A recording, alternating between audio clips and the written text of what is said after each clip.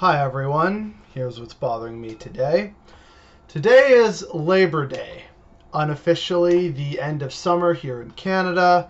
I think you also have it in the States as well. But this is, of course, a very important day that, while now seen in Canada as nothing more than a long weekend and the last weekend of summer, it is a big part of why we have so much of what we enjoy here in Canada. Because the labor movement, as we know it, is what got us 8-hour workdays, improved health and safety and hygiene at our workplaces, time off, adequate pay. All these things and more is what the labor movement has done for Western society, which for a long time resulted in the flourishing of the middle class. Now, some history here in Canada. The first Labor Day was September of 1894, and every Labor Day since has always been on the first Monday of September. And the earliest event of significance with regards to Labor Day in Canada was a labor demonstration in Toronto in support of striking printers in 1872. And this actually led to a very important document that's now part of Canadian law known as the Trade Union Act. And the Trade Union Act legalized unions across the nation, because before they were challenging, oh no, this is bad, it's an illegal gathering or an illegal cessation of work. The Trade Union Act legalized trade unions, so that was very important.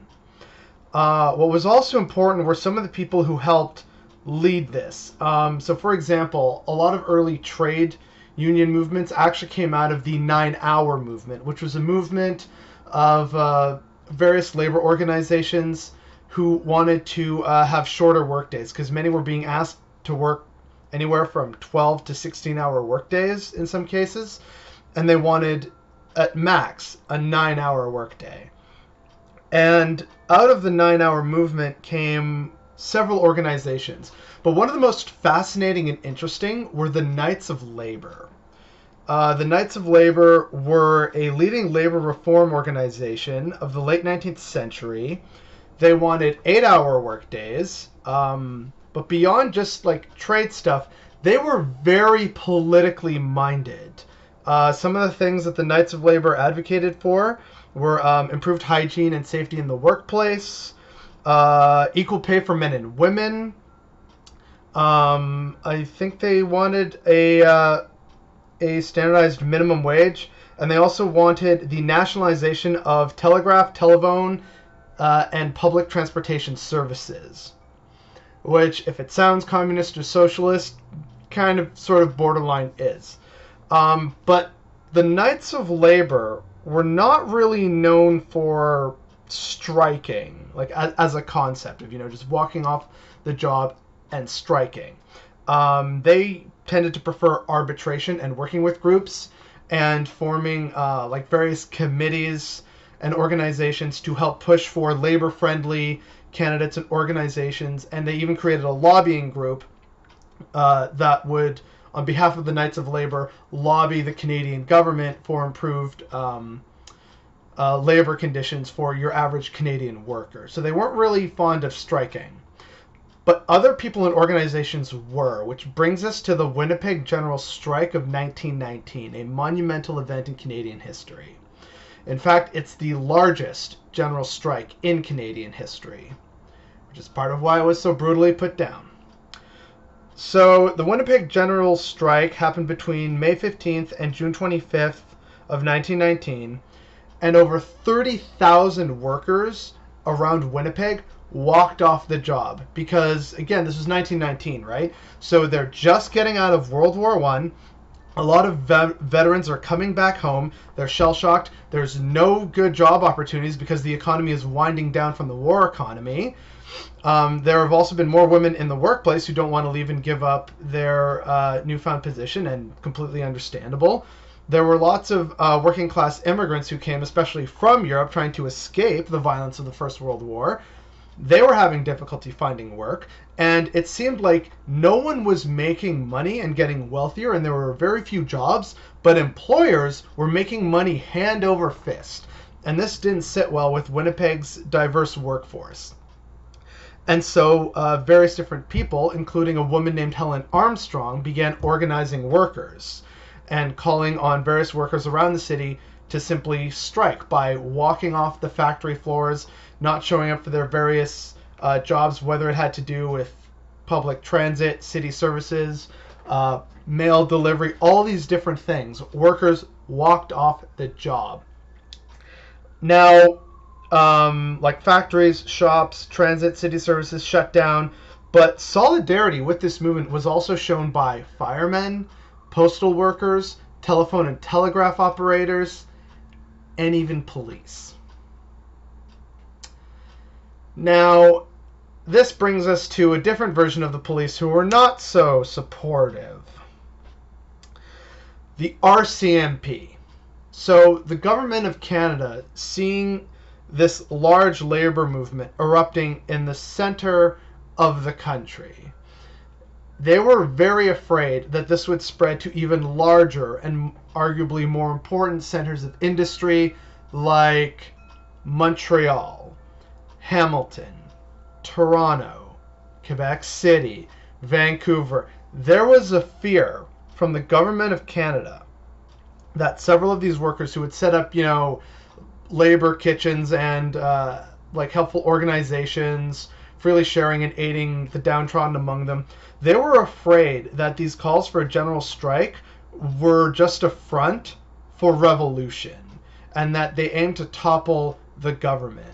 And the strikers in Winnipeg had planned to rally more people from Western Canada and Eastern Canada to march on the cities and demand better conditions for labor workers and workers in general.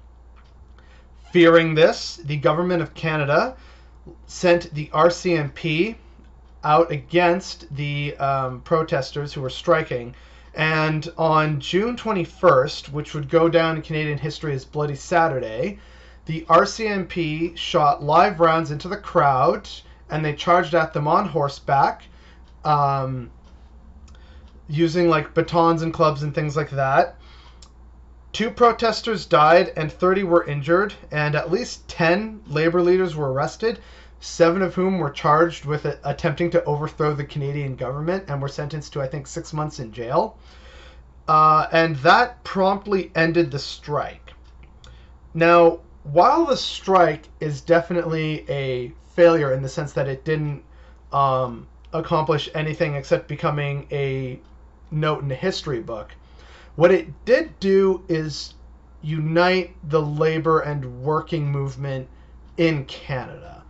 After this, whether you were English, French, born and raised Canadian, or an immigrant Canadian, so long as you were a worker, you were more unified and had a lot in common in terms of class solidarity and class struggle with your fellow worker. Whether you were a factory worker, a postal worker, a shopkeeper, a utility worker, a telephone or a telegraph line operator, there was real worker solidarity following the Winnipeg General Strike, which would eventually, as we know, result in several decades of additional striking and arbitration with governments, both provincial and federal. In fact, it would lead directly to the rise of the CCF, which would eventually become the NDP, which is the most pro-labor and arguably most left-wing party that Canada has. And all this would ultimately culminate in improved labor relations and union membership that would see a flourishing of the Canadian middle class post-World War II. This is why unionization and labor is important, which is why it's very important here in Canada that there are murmurings about members of the gig economy beginning to unionize. And this is very important to keep in mind moving forward. A lot of our change doesn't come at the ballot box. It comes from direct action and stopping the wealthy from getting their money and their investments, which to them is like crack cocaine. If you stop them from getting that, they get mad and they start petitioning the governments to do things. Either answer your demands or to crack down, which really only galvanizes more people over time. So with this in mind, I wish everyone a very happy Labor Day. But I also wish that more people knew the history of labor here in Canada and why it's so important and why it continues to be important to this day. But the fact that so many don't and treat this as just the last good fun long weekend of summer is what's bothering me today.